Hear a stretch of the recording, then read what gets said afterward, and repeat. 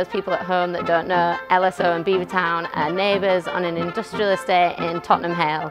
And we've got our tap room open as normal, but as a bit of an extension of what we do here, we've got the LSO doing 6 performances over the weekend. So we've got percussion today on Saturday and brass tomorrow on Sunday.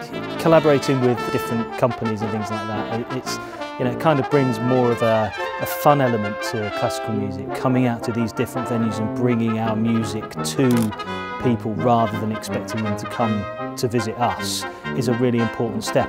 It's taken a lot of work to do it safely, to have everybody rehearsing, to have the sound, the lights, everything going on, but we felt like in this time it's really important to work together, and we're two really creative companies that really love where we're from and where we're based, and love bringing people together to enjoy music, beer. So we thought, after being neighbours for the past nearly 5 years, we thought, why not get together and do something really special for everybody in this really difficult time.